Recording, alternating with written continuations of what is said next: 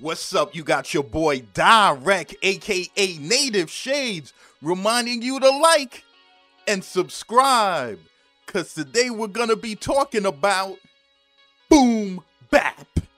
What had happened was, so the year is 1979. I said a hip hop, hippie to the hippie, the hip hop, you don't stop and rock it to the bang bang boogie. Take up jumps the boogie to the rhythm to the boogie the beat. That's what you remember, right? That's what you know.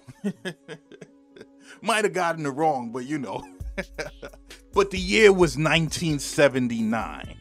We was about to enter the crazy 80s. But before that, a rap group called Sugar Hill Gang hit the top 40 with this hit single, Rapper's Delight. And like that, the music that the kids were rocking at the parks late at night was now in full effect. Man, you had great groups like the Furious 5, the Treacherous 3, Run DMC. You had dope crews back then. Hip-hop was everything to the streets at this time. You had great producers like Larry Smith, who produced Sucker MCs for Run DMC. He produced Rockbox for Run DMC. He produced 5 Minutes of Funk for Houdini. You know that song? He produced that. In that song, the rapper in his verse actually tells you how much time is left in the song. That's crazy. Larry Smith was an exceptional producer. He used gear like the EMU emulator, the first version, the Emulator 1, which was EMU's first polyphonic synthesizer keyboard that allowed you to sample a sound and spread it out on the keyboard and play it as musical notes. He was using equipment like Roger Lynn's Lindrum, one of the illest drum machines at the time that made realistic drum sounds. He even used the $30,000 legendary Fairlight synthesizer. Let me tell you something. Larry Smith was producing a lot of Run DMC's and Houdini songs overseas in Europe. You know, the States didn't even have SSL boards back then. You know what I'm saying? Most of the acts didn't have that. So he had to go overseas to Europe and France and everything like that to use the SSL boards. That's how come those Houdini tracks, they sound so clean. So we fast forward to the mid 80s.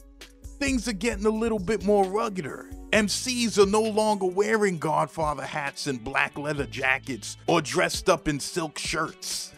Now they're wearing Kangos and Puma hats. They're starting to rock a lot of jewelry.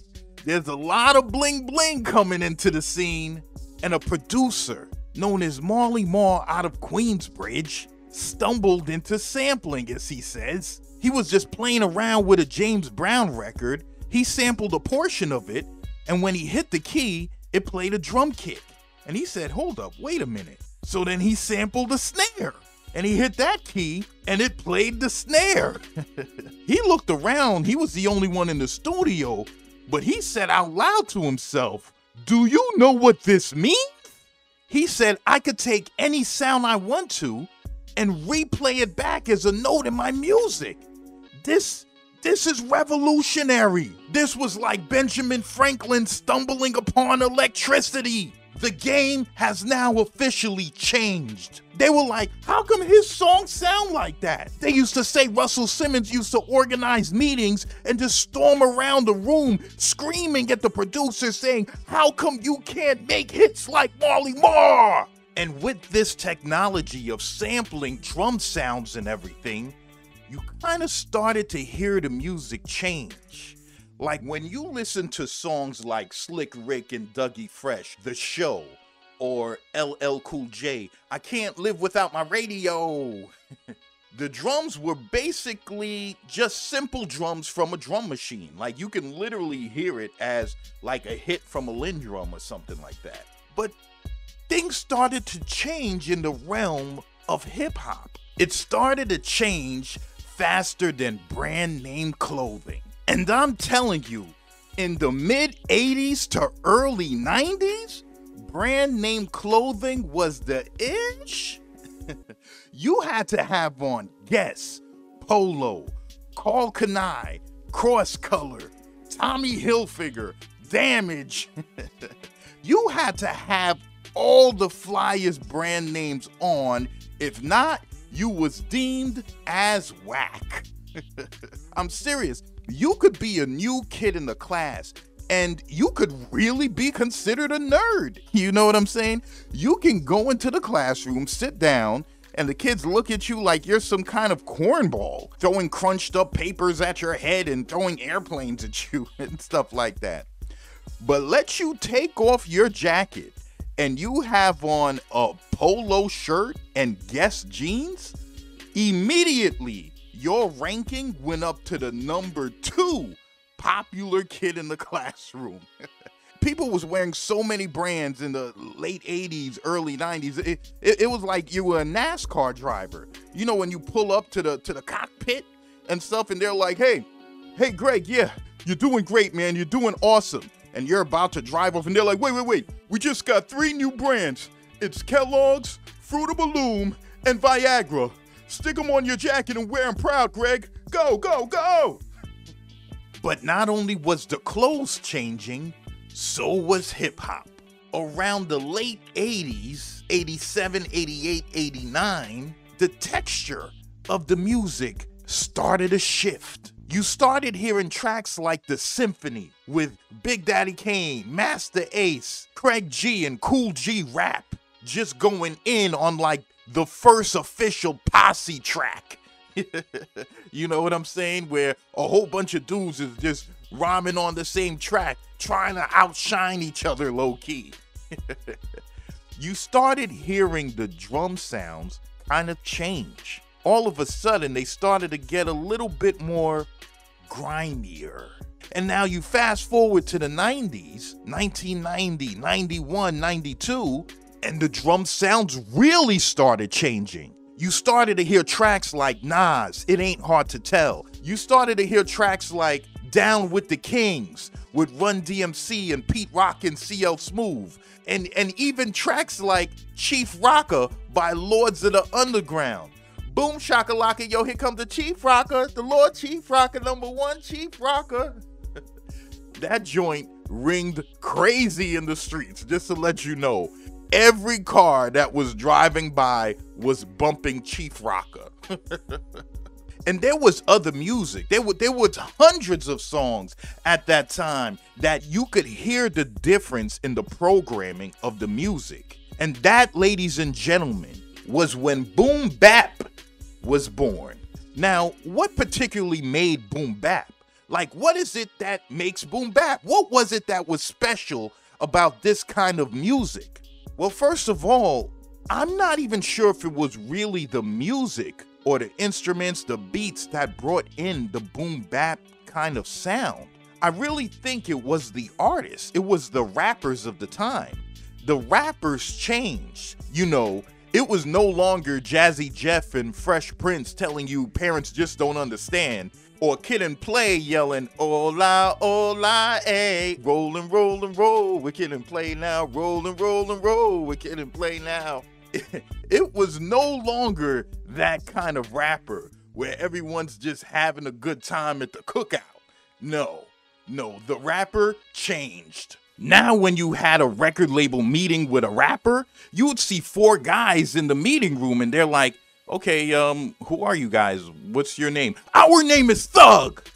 They're like, "Oh, okay, so what do you guys stand for?"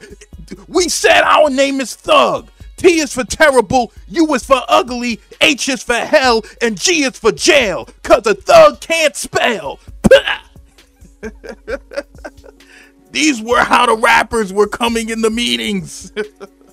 All of a sudden, you started getting grimier artists. You had the notorious B.I.G., who might have came in on a rapper tip, but turned into Frank White. You had guys like Nas telling the grimiest street stories. You know what I'm saying? Putting it all together in poetry. You had hardcore crews like Onyx telling you literally to throw your guns in the air and buck like you just don't care. Like, seriously. And at the shows, people were throwing guns in the air. And they were bucking like they did not care. But the music changed because the artists changed. The artists got more grittier and grimier. And they demanded the grittiest, hardcore, grimiest beats to tell their stories. And the producers at the forefront of this new way of making their sound was guys like Pete Rock and DJ Premier, Q-Tip, Large Professor, and a slew of other producers, Easy Mo B, Trackmasters, 45 King, RZA, Prince Paul, DJ Muggs, Havoc. The list goes on and on and on and on and on. These dudes were making the most rugged tracks now. Now, as far as the workflows that they were using to formulate this special potion known as boom bap, what they were doing was, you might have a kick and a snare on your beat, you know what I'm saying? Even a hi-hat. So your beat might be going like boom, bap, boom, bap, boom. And you might have the hi-hat running, and it's all good, right? Yeah. These guys started stacking the kicks, meaning putting other kicks on top of the kick they already had. You know what I'm saying? So you might have your James Brown kick, but now you take another kick from another record and put that on top of the James Brown kick, and a kick from this rock record and put that on top of that kick. You know what I'm saying? And all of a sudden now your sound was fat. You had a fat, just crunchy kind of kick. You know what I'm saying? And they was doing the same thing with the snares. They was layering snares. And with the addition of the legendary hardware pieces that they were using, like the MPC 60 and the S950, the EMU SP 1200, the Ensoniq ASR 10. All these legendary pieces of gear had certain attributes about them that actually lend to creating the boom bap sound. Like the MPC 60, the SP 1200, they kind of already had artifacts in the unit that could make your sound a lot more crunchy. And some equipment like the MPC enabled you to add swing, which now instead of your track going boom bap, it would go boom boom bap, boom boom bap, boom boom bap, boom boom bap. You know, those little ghost notes in the middle to kind of add that groove. Yeah, bro, the MPCs was coming in with that groove. And with this, producers even started to sample differently. Like before, they would just kind of take a loop or make a sort of collage in their music. Like if you go back and listen to Eric B. and Rakim Paid in Full, the way they sampled was more like a collage of sounds, almost like a painting. But now, over this boom bap, producers was now chopping up the samples like Ginsu. They were now flipping tracks like acrobats, man, for real. Instead of the normal Human Nature Michael Jackson track, where it's no, Large Pro had that joint going.